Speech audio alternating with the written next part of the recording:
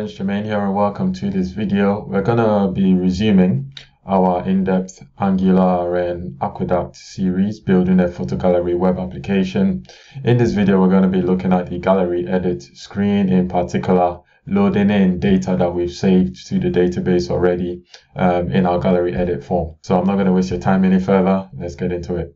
Returning to our home page, it'll actually be useful to define the edit view for our gallery.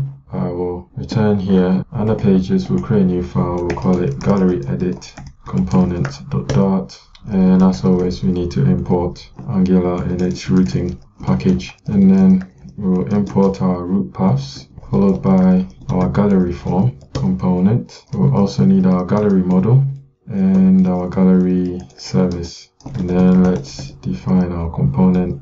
This will take in a template. We'll define a row followed by a column followed by a heading, and then after that we'll render our gallery form, and then let's define the class, so gallery edit component. And before we go further, let's add in our directives. This will be our gallery form component because we're using that here, and then we'll inject our service as usual, and then we need to do the same thing we did with our gallery view component.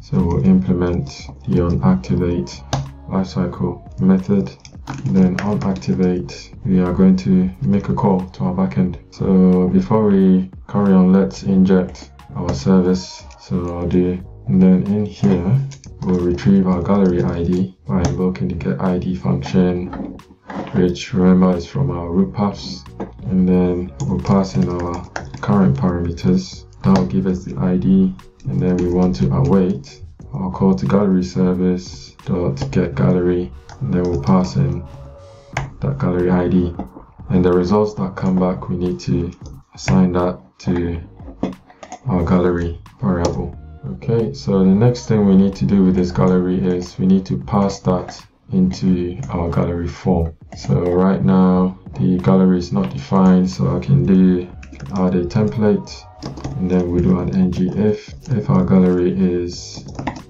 not equal to null, that means it's been loaded, then we'll render our gallery form, and just make sure to import core directives, else that will throw. So let's see that. Okay, that succeeded. We'll come to our route paths. We'll define gallery edit, and then our path is similar to this one. We'll just include /edit, so we can do that and then /edit, but it's much easier to just do, or much efficient to do gallery view.path. So it will return that, and then we'll just add edit to it. So that should do as well, and then I'll come to our routes, and then we just need one of this for our gallery edit view, and let's define that here as well, and then we need to import gallery edit and put that here, then we want gallery edit. Okay, so we've got a root definition for our gallery edit, and then we're exporting it. So that means that in our gallery list over here we can define a router link, and then we actually need a similar function to this one for our gallery edit. So I'll come to our gallery list component, and in fact I can copy this and then paste it, and then I'll call it gallery edit, and then we want our gallery edit key, gallery edit route path. And what else do I want to do? In fact, I will get rid of this, and then I'll use the ID param constant we defined earlier on in our route paths. So this bit, I'll just reuse that here. And this is one of the gotchas with Dart. So if you want to define a computed key of a map, you pass it in as such. I know for those from a JavaScript background, you do something like that, but in Dart, we just pass in the variable as such, and that will compute it. So I'll do the same here, then I'll save that. Okay, let's check this out. Actually, not yet. Last thing I'll do is I'll copy this, and I'll bring that here in our template, and then we want to pass the items ID, and then let's come to the browser.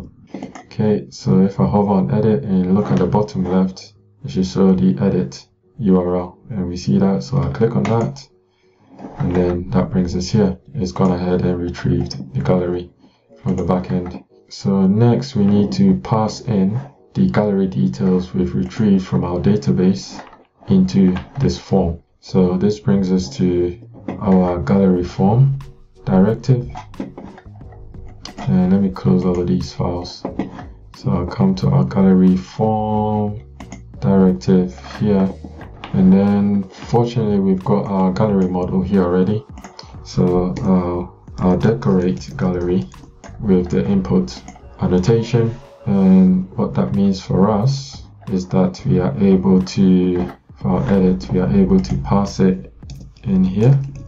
So what will happen is when this page is activated, we make an API call to retrieve our gallery, we assign it to gallery, and then in our template we pass it in here to our gallery form directive, and then that gets captured here essentially, and then it's made available in the template.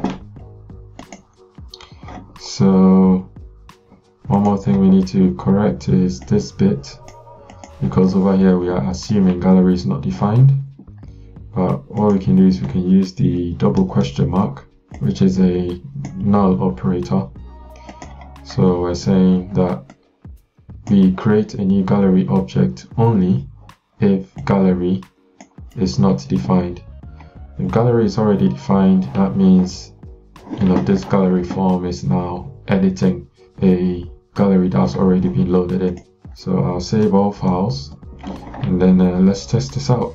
So if I reload, okay, there we go. We got some data coming in. So of course we need to fix some issues. It's returning the raw timestamp from our Postgres database, which we don't want, and the label is overlaid the contents of description. So we'll come to our template, and the description is actually an easy fix. We did something similar here already, so I can copy that, and then for our label description we'll paste that here.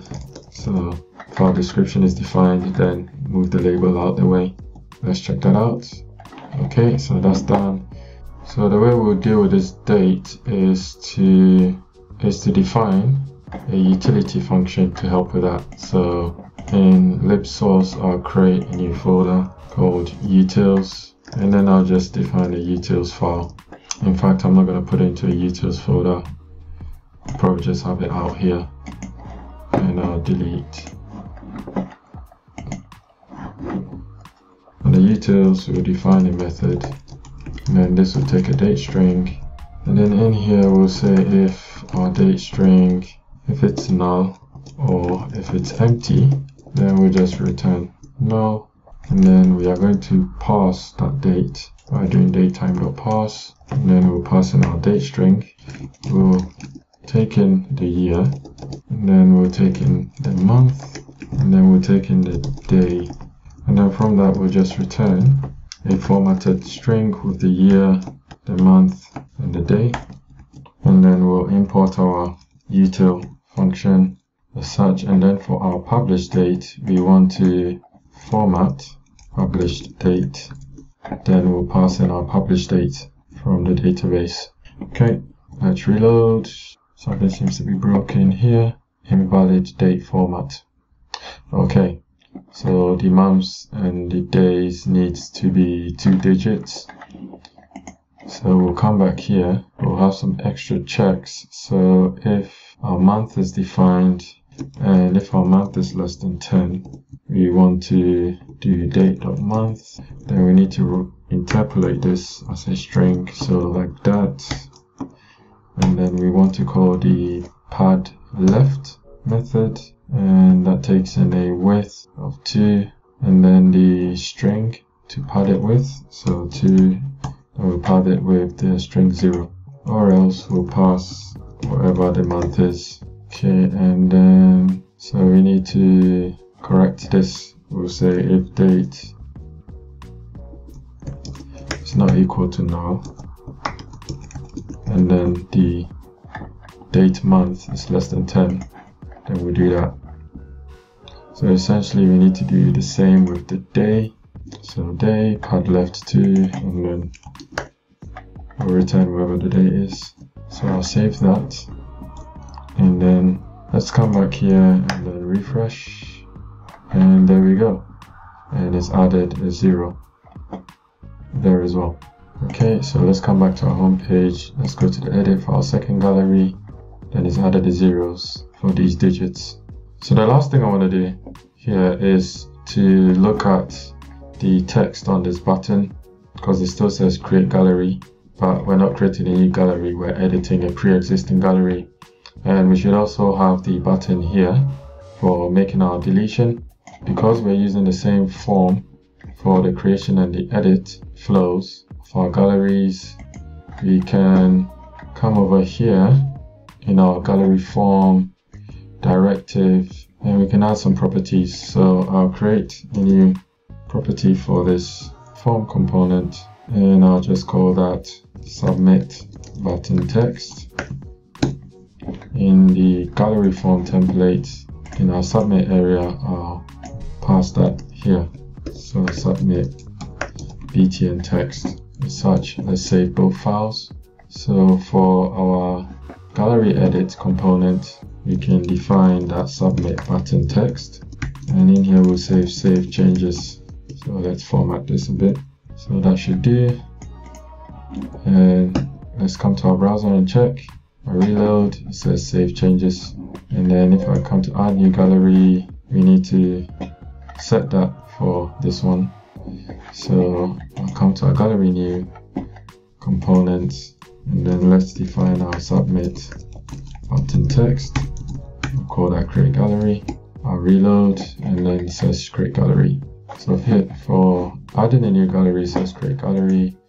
For editing a pre-existing one, it says save changes. And let's add the delete button. So what I'll do is I'll come to our gallery form component, and then I'll define another property, and this will be a boolean, and this boolean will be called is edit mode. So that means that in our template, we'll have a template section, we'll have an ngIf section, and then we'll check if it's edit mode. If we are running in edit mode, then we want to render our delete button.